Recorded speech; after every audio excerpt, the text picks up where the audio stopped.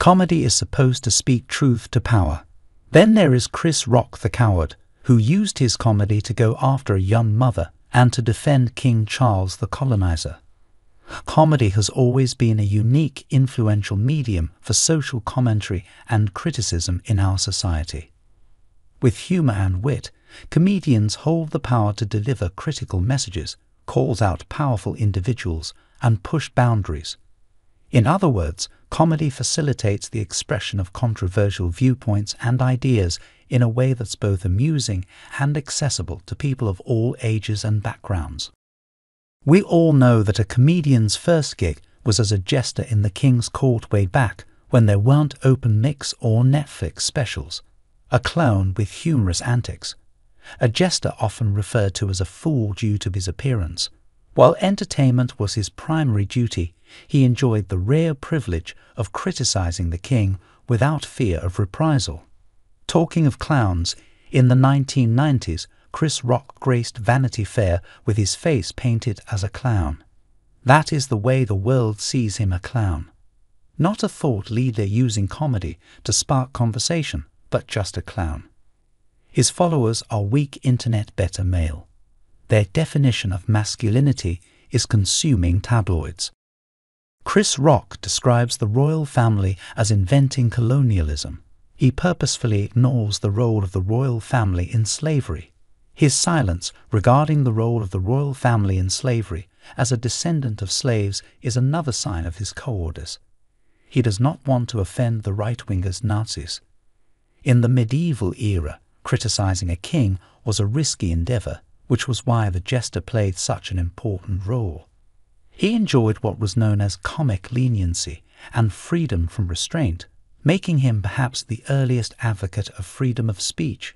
In turn, this allowed the jester to roast the king, mocking his poor policies and drawing attention to things many already knew but couldn't articulate. Even though each country has an explicit right to free speech, comedians were once more restricted in their ability to insult those in power.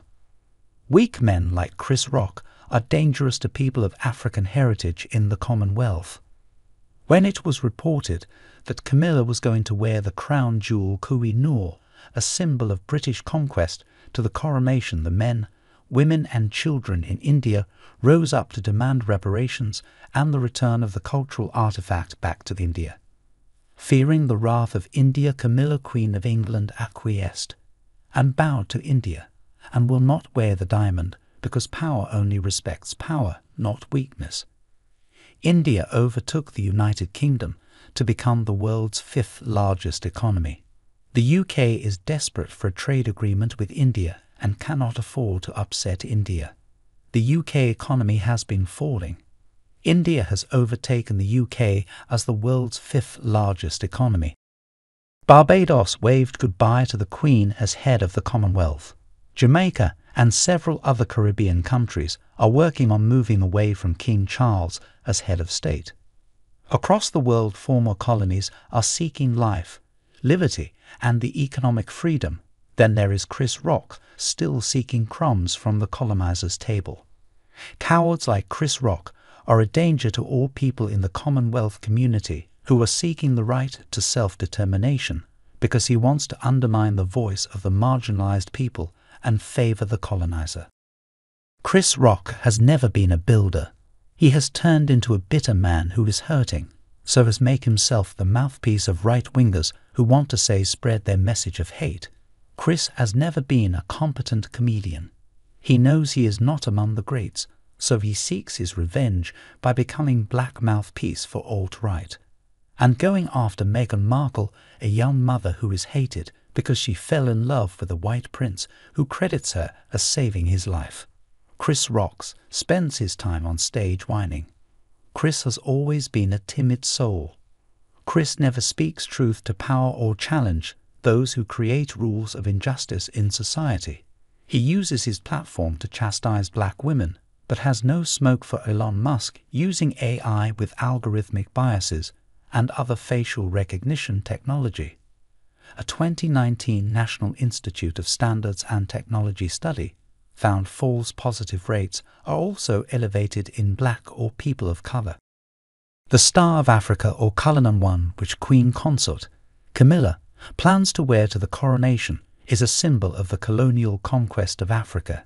The diamond from South Africa was taken into British possession in 1905 by the colonial government. African history teaches that British colonial powers stole lands and mines that belonged to the native people.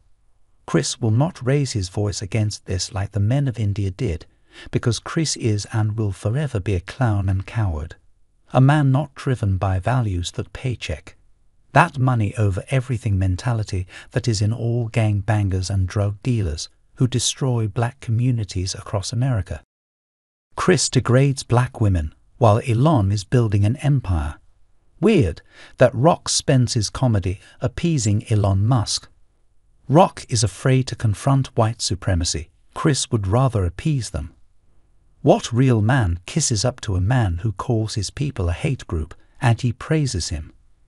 This is a man who has been defeated, a man who will never know victory or defeat.